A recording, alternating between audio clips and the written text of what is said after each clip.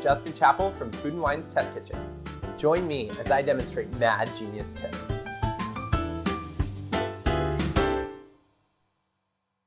With this Mad Genius tip, you'll be an expert at cutting layer cake in half. And the trick to this tip, dental floss. The first thing you should do is start with a ruler and a little bowl of toothpicks. What we're going to do is find the center of the cake, and right in the middle you're going to put a toothpick. And you're going to want to put it in about halfway, just like that. And continue to put your toothpicks all the way around. That way you can use the toothpicks to guide your dental floss. So now you're going to take your piece of dental floss, and what I want you to do is wrap it all the way around the cake, just like this. Lay it on top of your toothpicks.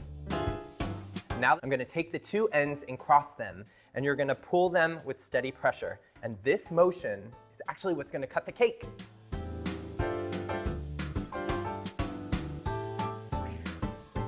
So now I'm going to remove all the toothpicks from my cake, and I'm going to grab a second piece of parchment paper.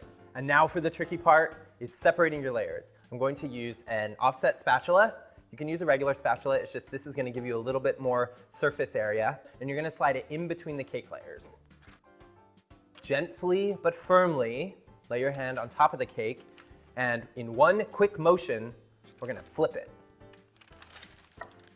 Check it out. We have two perfectly even pieces of layer cake.